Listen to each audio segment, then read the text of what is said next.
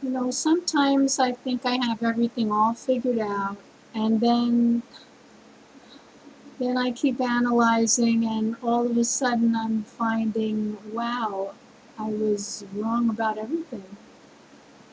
I was uh, I was tempted to move into an apartment and sell the house.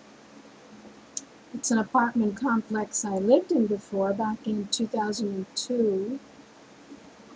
But every time I go there, I start worrying about things. Some of the office staff are just so cold and have such strange looks on their face. I keep asking them for the book of rules for the residents, and I still don't have it. What are they hiding? Every time I go there and get a tour, the place is deserted. There's a waiting list for residents. I'm on the waiting list. But where are all these people? I asked recently, are there coyotes here? Because there's like a forest surrounding most of the property. My answer was that they gave me, this is Florida, there's always coyotes. I never saw a coyote in South Florida. Anyway, I'm in North Florida now, so things are different. I was looking at the reviews from tenants online, and some of them are complaining of snakes, a tremendous amount of snakes on the property. I don't need that. And recently, one of the office workers told me that you're not allowed to leave your dog on the patio if you're not on the patio. I mean, what if I'm just 5 feet away from the patio and he wants to go sit on the patio?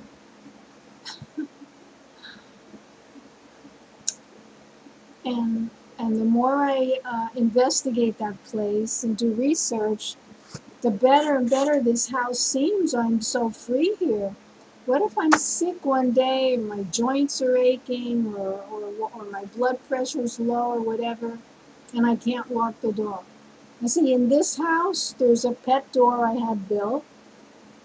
He can go out anytime. I mean, I've set up this place so it's so convenient and so logical and comfortable and safe. And plus the idea of being in an apartment when I don't know how many people have the key to your apartment.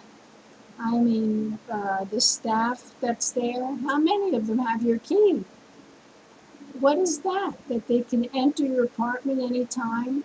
What if I'm not home and the dog's in the apartment, of course, and they decide to enter the apartment? I mean, and he would act protective, of course, of the home, the master's home. So what are they going to do? Spray his eyes with one of those dog repellents? I mean, the more I think, and this happens all the time when I think I find another property to invest in or move to, the better and better this place is. And plus, moving to that apartment would cost me about $400 more a month. Now, if I stayed here and saved that $400, that's over $4,000 a year. I could buy a new vehicle every few years. So I think I'm going to go there in a week or so and tell them to take me off the waiting list and give me my $50 waiting list fee back. And well, it was a nice thought experiment and makes me appreciate this place better. And there's so many things you could do in a yard, and you won't have a personal yard in an apartment complex. And you're sharing a wall. It's getting kind of dark in here, it's a cloudy day.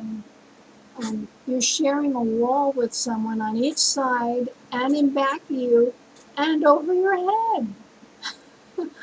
I mean, sometimes I get up at 3 a.m. because I went to bed too early.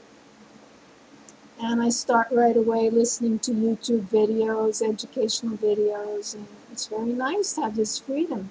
Would I do that in an apartment house? Wouldn't I be worried about waking up the neighbors? What if they start a fire next door?